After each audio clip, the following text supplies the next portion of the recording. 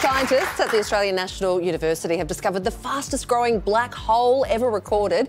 Researchers say the supermassive black hole exists within a quasar, which they've also discovered is the most luminous object in the universe.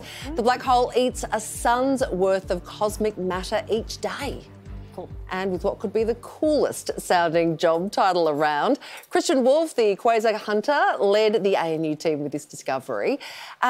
Christian, for a start, what exactly is a quasar and how does it work? Yeah, a quasar is a fast-growing black hole. Many people have heard of black holes. They are dense concentrations of massive matter that have so much gravity that not even light can escape. And hence it's a black hole rather than a white hole or something else.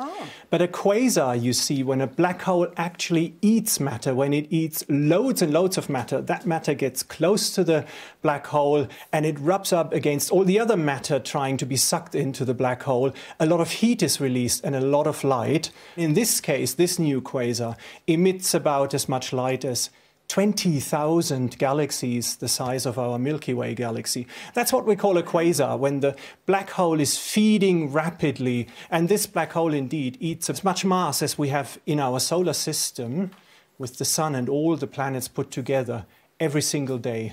Christian, I don't understand. If it's so big, the black hole, then why has no one seen it before? So we have all seen it before. It's stared into our eyes.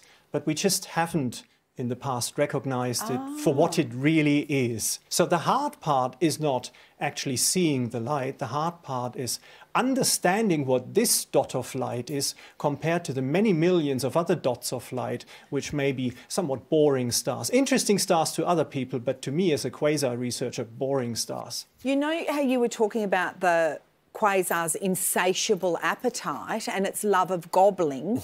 Well, yes. could we be gobbled by it? Oh, no. No, indeed, we don't need to be afraid of being gobbled up by this quasar. First of all, it's very far away. The light has travelled for 12 billion years to reach us. So we're completely out of reach.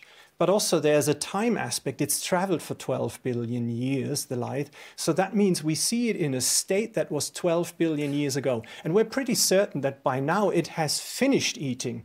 What we see is that the heyday of black hole feeding and quasar activity was really sort of 10, 11, 12 billion years ago. Quasars are so 10 billion years ago, you guys. I know, it's old news. Christian, I've just got a quick one. We're actually out of time, so just a super quick one. What is the meaning of life?